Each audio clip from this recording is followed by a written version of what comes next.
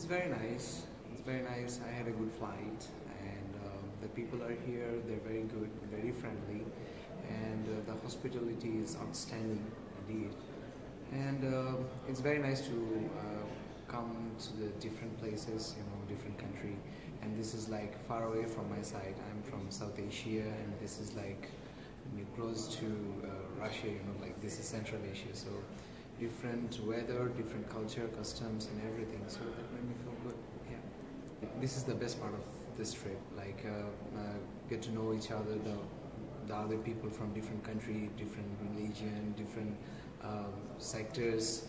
They're like some of them they're students, and some other people they're like professionals. So talking to them, sharing our views, and sharing our involvement in development sector, because this is for what we are here to develop our country, like in individuals, and our contribution to the society and all.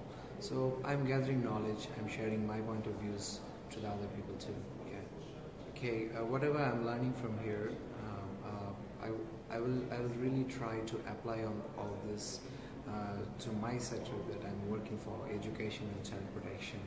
I can plan in that collaborated project, they call it youth economic development. So I'm getting the ideas from people. Even I'm involving with a documentary from where I'm getting the ideas from the youth, the new generations from different countries, so that I can apply all that in my sector, in the development work that I'm doing in my society. Okay, different people, different thoughts, different perception. Like different people are working in different sectors. Like I work for, personally, if you ask me that, I work for the underprivileged youth. So I work for their economic development. I give them skills-based training. They empower themselves so that they can contribute to their family, then their society, then their country. So if you ask me that, then my message would be like, fly higher with the underprivileged youth, because definitely we are not underprivileged, we are privileged enough, fair enough. But we can't just leave them alone, because we need to be with the underprivileged youth so that they can empower themselves, and we can have some contribution to them and for the society and the country.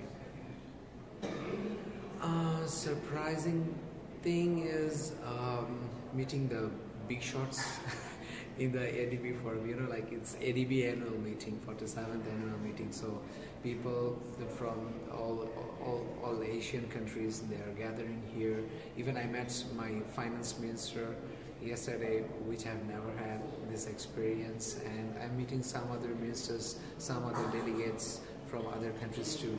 And they're pampering us, like we are youth, we are participating here, they are encouraging us. So this is the best part, like getting good things, hearing good words from those successful people. Because one day, sooner or later, the youth is gonna take their places. So it's very nice to get pampered from them.